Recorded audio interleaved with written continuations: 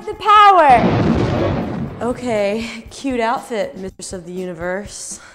But let's save that for later. Unless you're really into math. The power rule is the all-purpose, get-the-job-done rule of calculus. For most cases, you'll end up using the power rule at some point when you're doing it.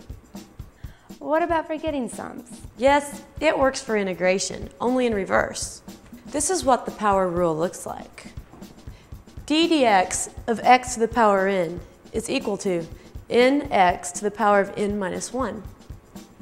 See, you have a function, x to the power of n, which we all remember means you have x multiplied n times.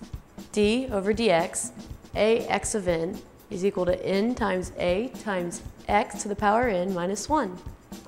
And integration is the opposite of differentiation, so... Let me guess. For integration, the rule is the integral x to the power of n dx equals x to the power of n plus 1 over n plus 1. That's it! Great, because it's so much more fun when I get it too.